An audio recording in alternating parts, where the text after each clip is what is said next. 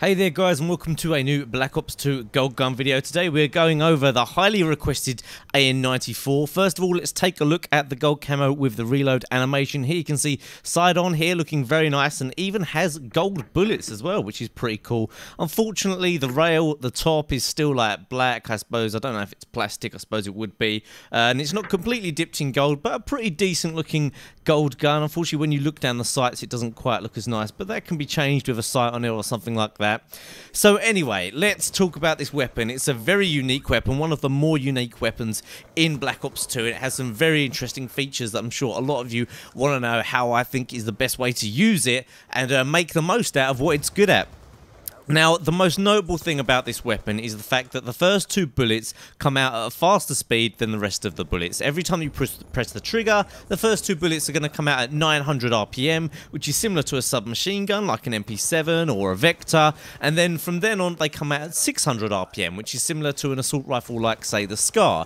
So the idea with this gun is if you can get those first two bullets on target, it's an absolute beast. If you struggle to get those first two and you're a bit of a spray and prayer, you're going to struggle. So accuracy is the key with this weapon, and the whole loadout that I've got going on that's based around this gun is to do with accuracy and speed. So you might look at the right hand side here and go, Jay, you have not put perks on a gold gun video in a long time. What is going on here? What is different?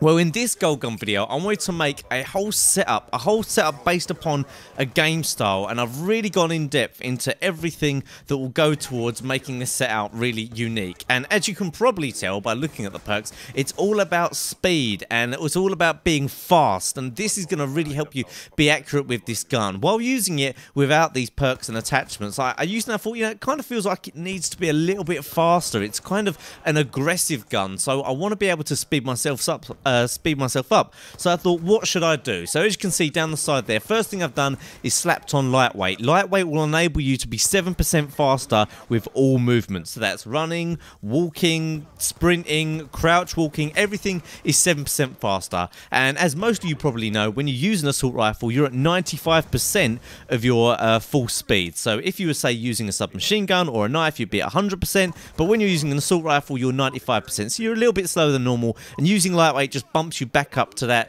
well, it'll be 102%, I suppose, which is very nice.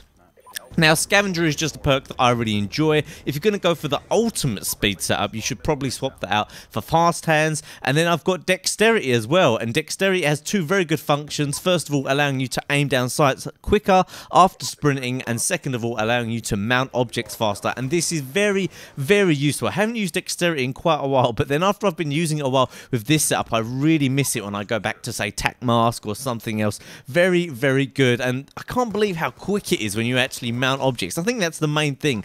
So pairing that dexterity with the attachments that I've got has really given me an ultimate kind of fast and accurate setup, because what I've got here is fast mags. You could maybe leave that, but I just think that kind of adds to the whole speed of everything. You know, you're a fast soldier. And quick draw is very good with dexterity. Quick draw allows you to aim down sight quicker, so dexterity with quick draw is very good. And then when you add stock to that as well as I mean, think you've got stock, so you move faster or aim down sight, plus you've got lightweight, so you're already moving faster while we're already moving faster anyway. So combining all of these perks and attachments just gives you an absolute super soldier kind of feel, and it's very good for someone who is very aggressive, has great reactions, and is very good at rushing. If you're the kind of player who's not so great at rushing, I wouldn't recommend going for this. This is for a quick reactions player, you know, really on the edge of the seat stuff, running into any spawns, and this setup will do you very well. If you're a little bit more defensive, there's no real need to go for this setup. Now, you could actually put these perks and attachments on another couple of guns, and it'd probably work quite well. Say, for example, the Type 25, a couple of the submachine guns, like maybe the Vector, but it wouldn't really suit one of the assault rifles, which is good at very long range, like, say, the SWAT or maybe the FAL, both very good at range. But I prefer this setup when using one of the automatic assault rifles or just, you know, a submachine gun where I want to be really aggressive. And I tend to find I was doing really well with it. I don't know if you guys have tried this out, but the whole setup in general is just really good.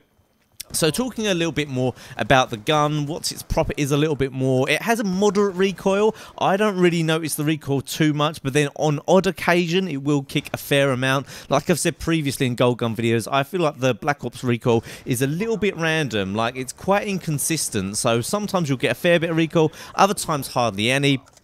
It's worth saying actually that you can obviously burst this weapon to get that constant 900 RPM, and you could put select fire on it to do that, but I don't like to put select fire on it, because think about it, when you're using select fire, what are you doing with the trigger? You're just constantly squeezing it, aren't you? In and out, in and out, in and out. Now you can do that without select fire on the gun and it will have exactly the same effect. So what's the point in using an attachment when what you're actually going to be doing is exactly the same thing? And it doesn't really help with recoil too much with this gun. So personally I wouldn't use select fire, but obviously it's something you can try out. When you do select fire, it's a 2 burst, because a 3 burst would actually get you a kill quite a lot of the time. So obviously if it was 3 burst, it might be a little bit overpowered, but it's 2 bursts, well worth trying out. I've got the reload speed as average. It feels kind of fast if you cancel reload, which is sprinting out of the reload animation once the bullets are in the chamber, or pressing double Y or whatever button you use to change your weapon once the bullets are in the changer. So all round it's pretty average. It's real, you know, good attribute is those first 2 bullets that come out the gun. So like I say with a lot of the burst fire weapons, the key is just getting those first bullets on target, and my setup that I've got here all revolves around that, you know, quick draw, getting your sight, you know, aiming down your sight quickly, which will allow you to be much more accurate, I find is a massive key. So if you're not good, if you don't like some of these perks and some of the attachments, I'd say what you should definitely go for is dexterity and quick draw. That will really help you up. Stock, maybe you could do without that, you know, you'll have increased accuracy at range, but you might lose out a bit in close gunfights. And maybe fast mags, you could go without that as well, because it does have a decent reload. If you actually cancel reload, it's like 1.5 seconds, but if you do the full reload animation, I think it's like 2 or 2.5. So if you haven't been cancel reloading, you should definitely do that, although most of you who probably watch these videos are used to doing cancel reloading. So anyway, there's my setup with the AN-94. I think it's a brilliant setup, very good for fast reactions players and people who like to play aggressive, and just a lot of fun in general, especially if the other team's reactions are a little bit slower than yours. You will absolutely dominate them. So it's something very interesting and different that you could try out. If you do like these videos, please don't forget to leave a like rating. I really appreciate all the support that you guys show, especially on this Gold Gun series, where I put that little bit of extra effort in to make sure it's quite well produced and something of decent quality for you to watch. Of course, there's a playlist on the top of the screen if you want to check out more of these, and if you're watching on Machinima Respawn, be sure to check out my link in the description. Go subscribe over there. I'll see you guys soon.